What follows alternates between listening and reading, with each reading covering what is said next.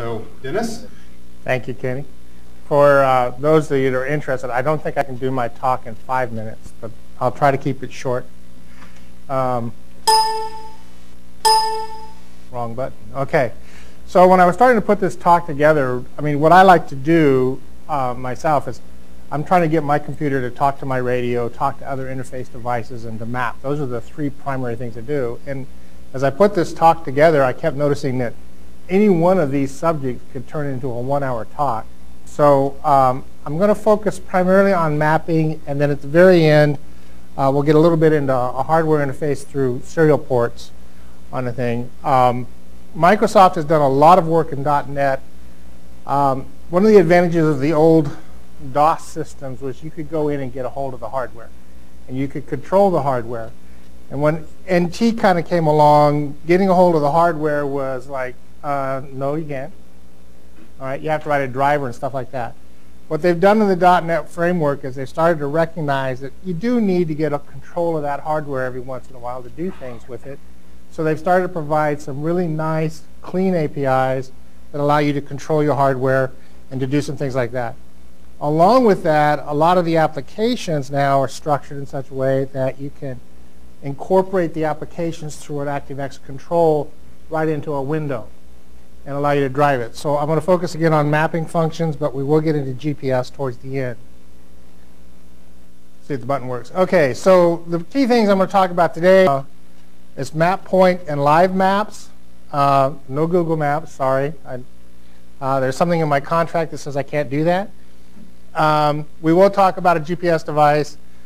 I will be using C# and .NET. Sorry, no Linux. There is a product called Mono that's out there on Linux. Unfortunately, it's on the 1.0.NET framework, and it doesn't have the serial interface APIs yet, but everything else would work just fine on that. So let's talk about mapping real quick. Basically, there's a series of things we want to be able to do. We want to find some things, places, address, find something that's nearby, okay, like a coffee shop. That was very important this morning. Where was the coffee shop, right? We also want to take and be able to render things. We want to be able to take and change the map style.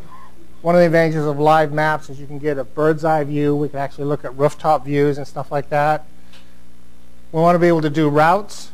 And the other thing is we want to be able to take and use layers to put data on the map, okay? We're not going to talk too much about this stuff on this side. I am going to talk about the stuff on the other side. The reason for that is I don't have 2 hours, I only have 1. So let's talk about our first application. It's going to be, I'm going to do this in both map point and live maps. It's really simple. I just want to display a map, show the longitude and latitude of the center of the map. I want to be able to pan and zoom, and then I want to be able to add a push pin to the center. Somebody wants to talk to me. Before I get started, one of the problems with Windows, other than that you don't have in Linux, Linux is a console program system. When you get into Windows, there's a whole bunch of things in Windows that you create, and there's all this code that suddenly just spews forth just to do basic things. So I constructed this basic form, and the reality of it is that from the basic form, I can easily create either a map point or go connect to a web controller and do a live map control on the thing and not do anything else to the program. Everything else stays the same. So there's a big advantage to that. Few things on the controls for map point, how to set them up. And Kenny wanted to know how come I had 50, 60 slides. At the back of the deck are some actual screenshots of setting up this stuff that I put in this reference. But basically, we're going to just add a reference to either map point or we're going to add a web control. Once we do that, we're going to take and add the actual control to the page on the thing, and then we're going to add the create to the form, and then we're going to initialize the control. That's pretty much all you have to do. In the case of live maps, we put a web control on, and then what we have to do is actually create the map web page, which is an HTML page. And there's some specific rules that we have to do for that. And then we browse the document on a thing, and we invoke some scripts. A couple of functions that are really key here are these two. HTML document.invoke script. If I use that call from Windows, it allows me to execute a script in the browser. And in the browser, if I call Windows.external, whatever function, it allows me to execute the function in Windows from the browser. So that's how you can link the browser and Windows together with the APIs. Button work. Okay. For those of you that don't know, Windows is an event-driven operating system. What that means is everything fires off an event. Nothing happens until the event occurs. For map point, there's a whole slug of events that you go through. The primary ones we look for is before click. Okay, and this is where it gets confusing. As a PM, I often will go shoot other PMs because of bad naming nomenclature. What would you think before click meant? Before click. Okay? It's actually not before click. What it is you've clicked the mouse, but map point hasn't rendered yet. So the click is all done, but map point hasn't rendered. So what you're doing is you're catching it just before map point actually goes and does something. Same thing with before double click. It's just before map point actually starts to do something, which is to draw the map itself. It allows you to intercept it and put something on. Those are used when you want to do panning operations and things like that, and I'll show you how those work. I think those are the only ones I really needed for map point was before click. There's some other things around.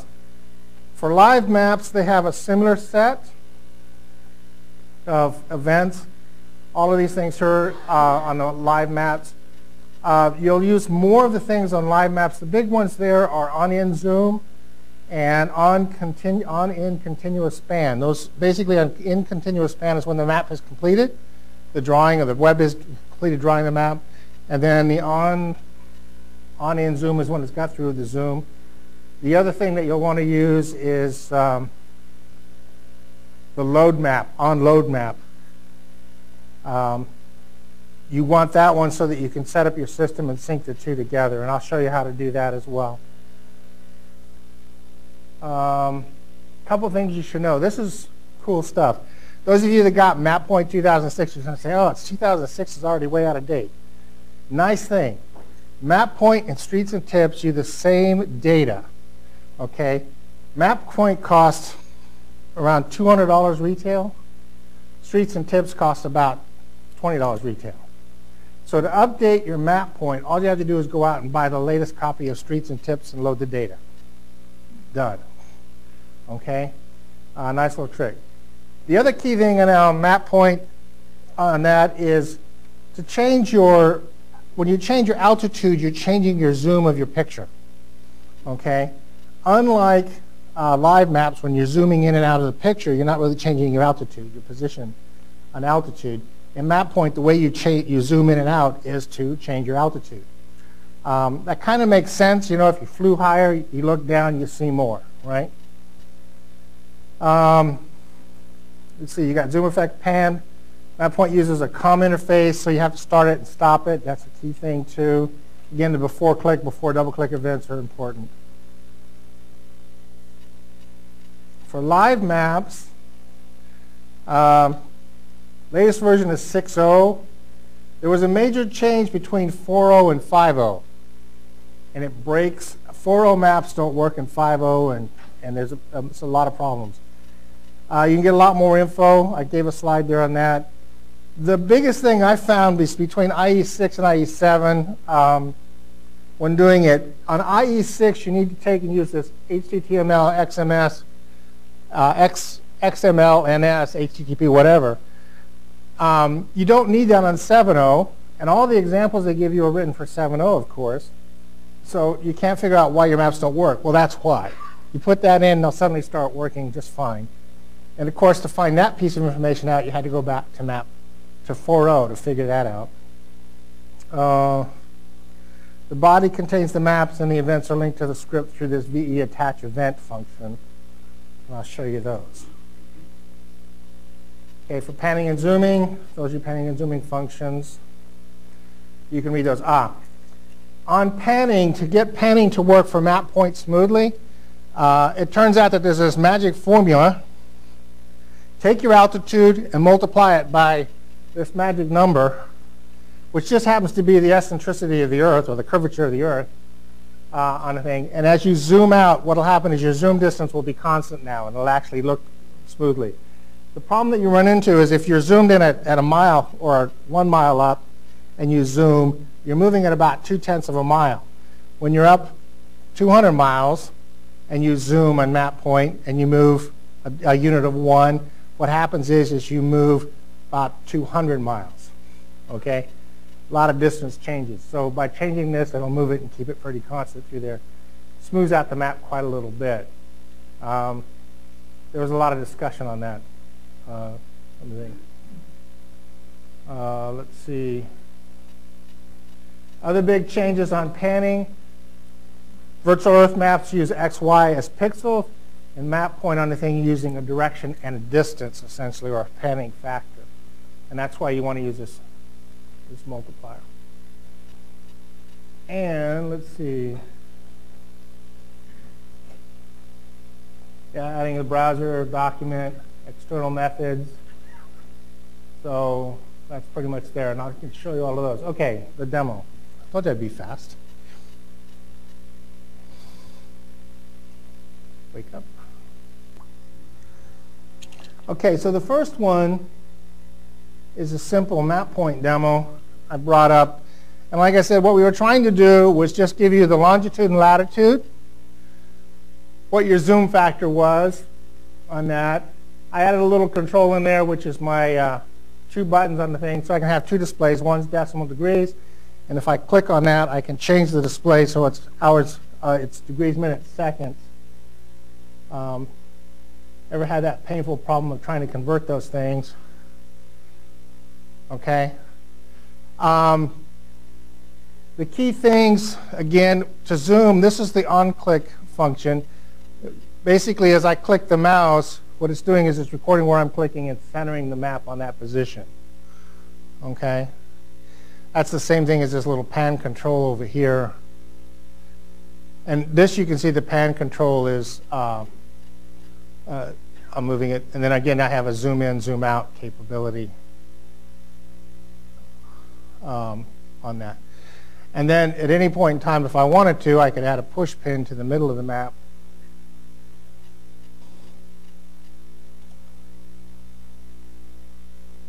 And if I can see my mouse, okay, and basically I just put a push pin right here, wherever that is, okay?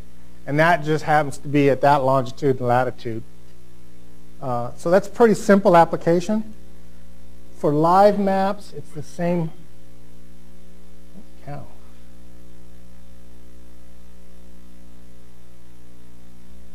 Well, now I have to find the secret X key.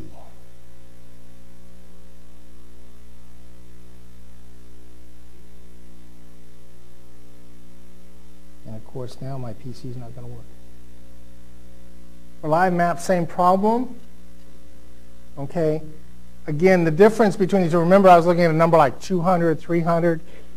Here you're looking at a zoom of 14. The smaller the number, the higher up you are. The bigger the number, the closer you are to the ground. The zoom factor has to be between 1 and 19. But it has the same functions, works the same way. Mouse clicks. Will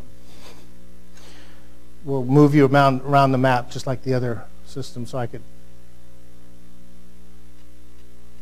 center the map here, well, or move the map, grab the map and move it around. And then drive it around like that. Okay?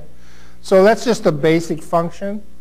Let's take a quick look at how I did that. So looking at the code for map point, I need a start point. So basically what I did is I created the ActiveX control here. I first found out if it was null. If it was null, I went ahead and started it up just by creating a new one. And I gave it a center. okay, or located a center on a thing. I forgot the center, and then I basically stored the center in a class that I created on the thing, and then I just updated my labels with longitude and latitude and zoom factor. On the close, I have to make sure I stop it.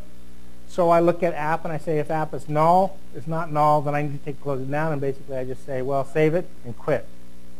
There's a bunch of other things that happen, but Windows does all that. So, and let's see, locate the center. Map point has this magic function. It's called XY to location. Basically, it takes a pixel and puts it into longitude and latitude.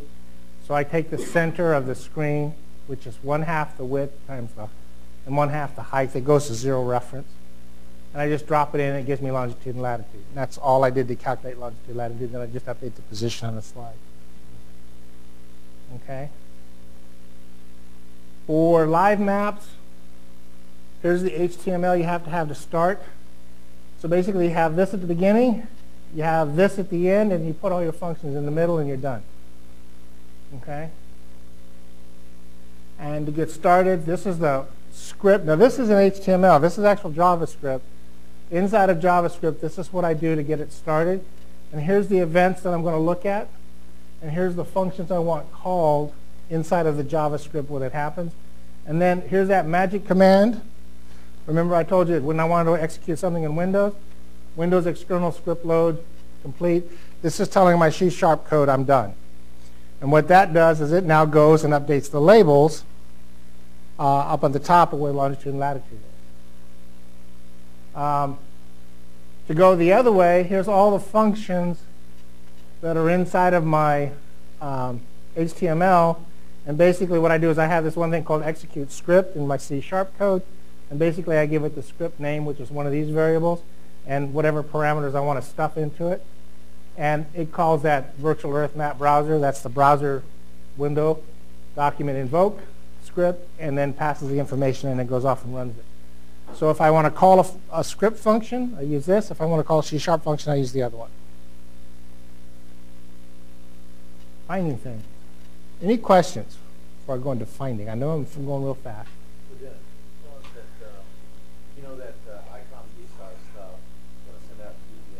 So you could map the GPS code. And this is what I'm going to show you here. I'm actually going to map.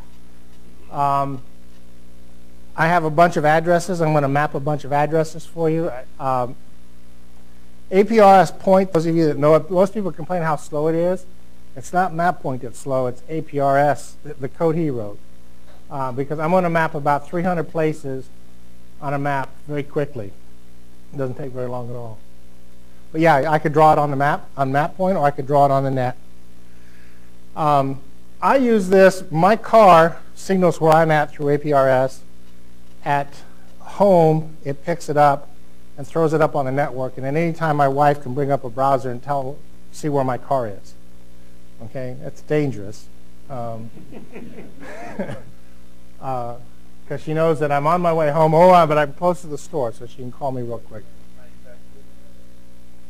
Actually, I bought a data radio that I run for the APRS. That's dedicated to the APRS. I'm like Scott. I have the D700 in there, but I wanted both channels, so I've just got a data radio that's hooked onto the APRS, and that's it. And it fills the GPS up. And then I just put this up on the map, and like I said, my wife can look at a website and see where I'm at. An address, finding something that's nearby. They have kind of a generic function called find result, where it can find an address or a place. And then you can find a push pin, which is a special case. Live map said, it's just find. What, where, blah, blah, blah. Okay. Biggest thing is live maps uses this concept called a callback to call back the interface on the thing. And the callback is executed after you've resolved the address, and they pass in 5 parameters that you have to deal with for the callback. Where map point is synchronous. You make the call, and it won't come back until it's done. Live maps will make the call, you'll come back, and then you have to wait for the callback to execute before you actually get the results.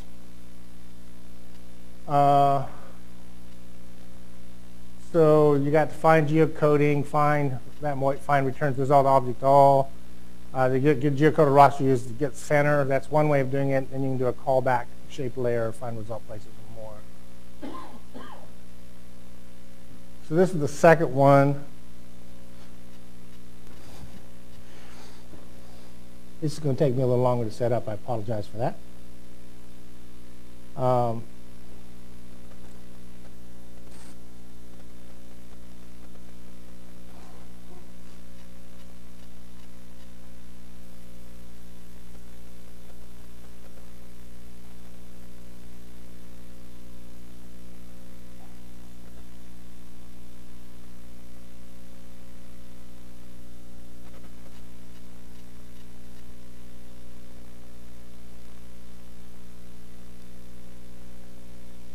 I can't see my top lines, which is a problem here.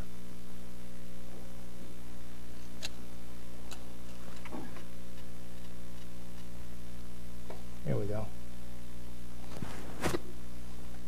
Now all we have to do is have this work.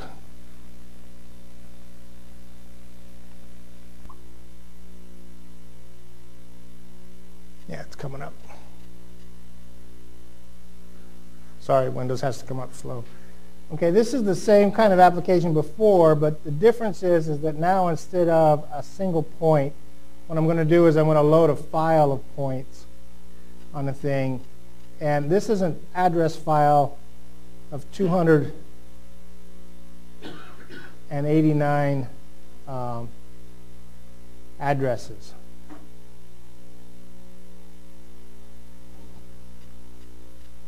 And when it gets all done, it should reset the map. I'll let it go as we talk. But basically, every time you see that thing blinking, it's loading another place in, finding it, putting it on the map, and actually putting a pin in the map for that. And as you can see, it's going pretty quick, and there it is. Okay? So a whole bunch of people I know that live in this area of the state just got mapped in, and I can look at their names and everything else like that. When you expand into that area, what you'll see is the pins will start to show up for the individuals, and you can actually go and look at a single pin. Just like up here in Arlington, Shane Hill, see him sitting up there all by himself in Arlington? That's what a pin would look like. But because the map is zoomed out to get everybody in, you put it in. So it didn't take that long to map about 289 places. Those are addresses. Longitude and latitude map even faster. You can use the longitude and latitude off of your APRS net or a GPS device. I'm not going to show you the live map. It does the same thing. Just a little fancier pins. What I am going to show you is the next one.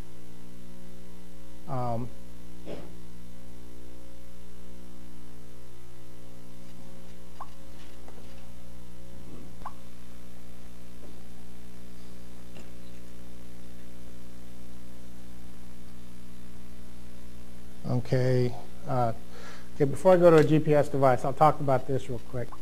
So how can you use this for ham radio? Everybody heard of grid, the grid square in the Maidenhead? Well, there you go, grid.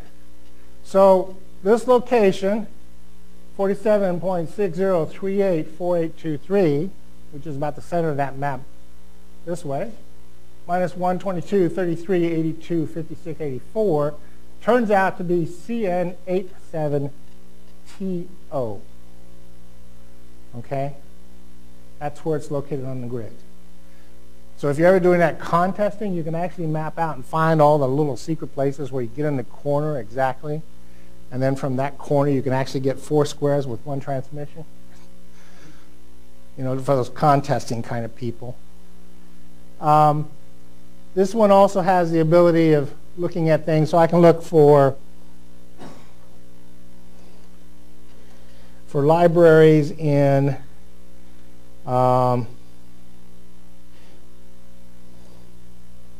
Woodinville, Washington.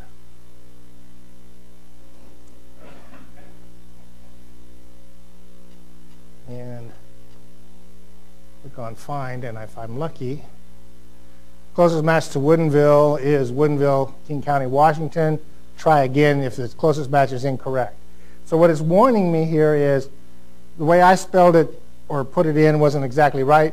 But here's the location of all of the libraries in and around Woodinville, Washington. Okay. I could also put in coffee shops, hardware stores, fire stations. Repeaters aren't there yet, but repeaters are going to get there. I've been trying to find the data to locate what repeaters are where. But what you'd like to do is get kind of, if this is the coverage area, these are the repeaters I could see.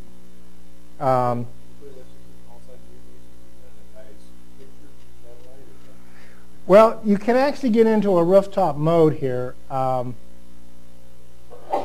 See if I can do this here, if this computer is going to respond to me or not. Nope, it's not going to do it. Oh, there it is. So you can look at road, and I can look at an aerial view, and then I could zoom in on the aerial view. So I could actually zoom into desktops here if I wanted to.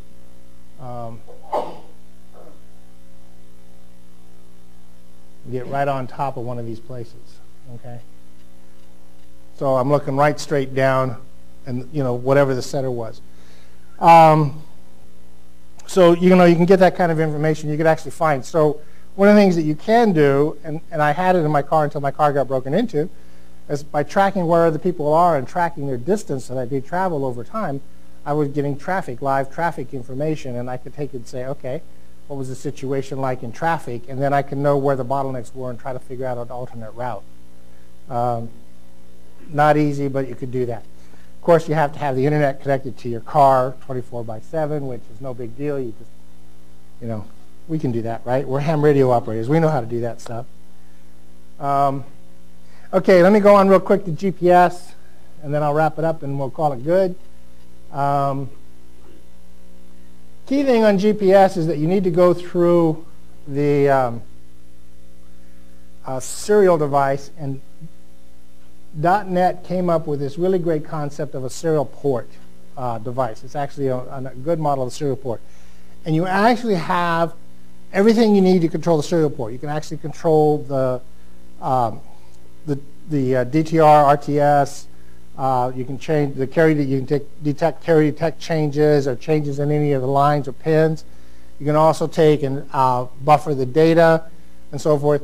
And they basically drive it through a single. You set these things all up, and they drive it all through events. And they have a set of events defined. The primary event that you want to look at is data receive,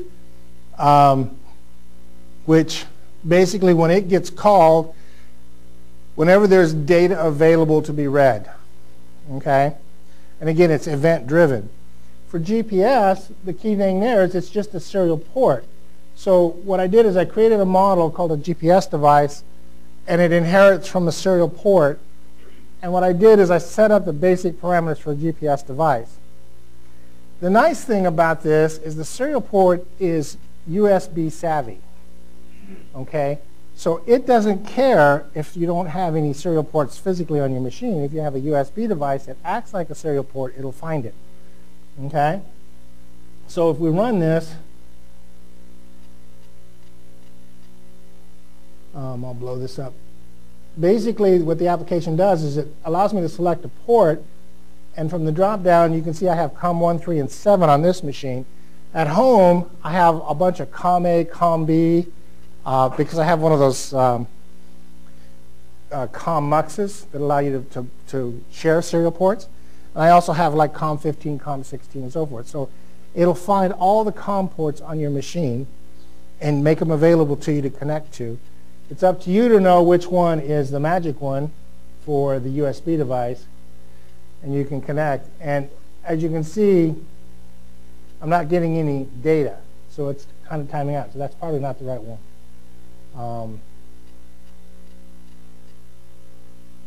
See if it's that one. Or it could be, I am getting good data. Nope, I was getting good data, but unfortunately, GPS doesn't work inside the building. So it did find it. But that's basically a COM device, and the serial device is pretty complicated, but it's very well documented. And they've come out with other devices as well. They now have this same serial device also understands Bluetooth serial ports. And so one of the things that you can do is you can go out and get a Bluetooth RS-232 device, plug it on the back of your radio, and then you can use that without having any wires between you and your radio to control your radio. get those wires off the table. And again, the serial port device understands how to do that. They also have devices out now for audio chains, for audio, and they also have some really good TCP/IP connection devices. Any questions? I kind of rushed through everything. Yes?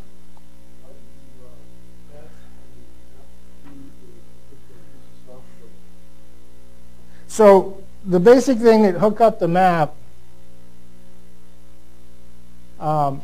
this is a live map. So you have this. What I do on this,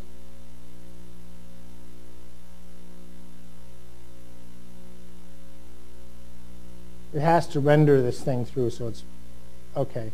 So if I look at this display right in here, what I did is I added in here what's called a web browser control, okay, and I just dropped it into my form.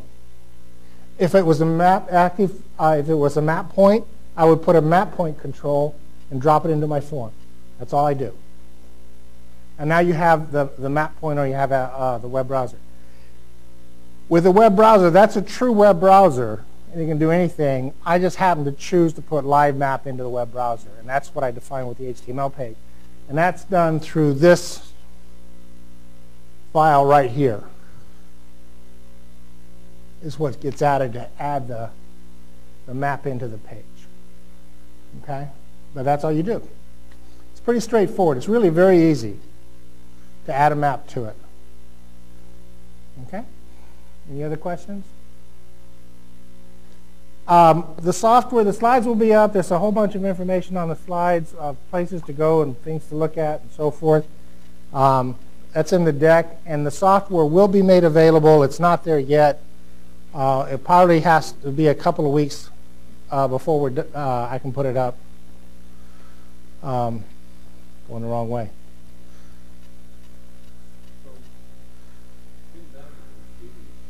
Mm-hmm. The repeater book has attitude. Well, the repeater book has a location, and you can figure out Latin long from the location, nearby location. And if you use the software that ARL sells, you can get longitude and latitude close enough. It's not exact. It's not an exact repeater location. And then you just have to enter it in. There is a website that has about 50% of the repeaters, and it has long and lat in that website. And so you can pull that down and actually get that. What you don't have is the area of coverage of that repeater. Okay, and that's really what you want. What you want to know is, from my position, am I in this area of coverage to this repeater? And they don't have that up there yet. That's the next step. Yes? So the area of coverage stuff, you have to do something like radio. Correct, but the thing about radio mobile is you need to have long and lat to get yourself in. So this gets you your long and lats, and you start from there, and then you can go back to radio mobile and get range of coverage. The nice thing about both of these, LivePoint and MapPoint, is there's a tool that Microsoft makes for free called Map Cruncher. And what it does is it allows you to take this image and put it on top of this image. All you need to have is 3 points of reference. Okay, so you can take a radio mobile map and crunch it right on top of this map of where your location is. The problem with that is trying to calculate radio mobile in real time. I haven't figured out how to do that yet. It's called Map Cruncher, yeah. It's a free software package that Microsoft has developed. They talk about it a little bit. I have some input on the slides on that. Yes? One of the other things that web server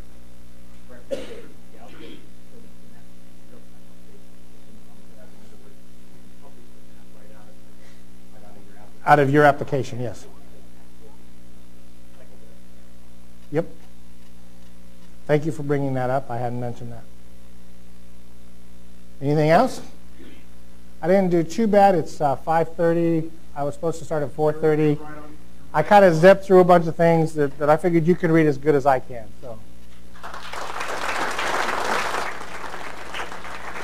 So thank you, Dennis. I have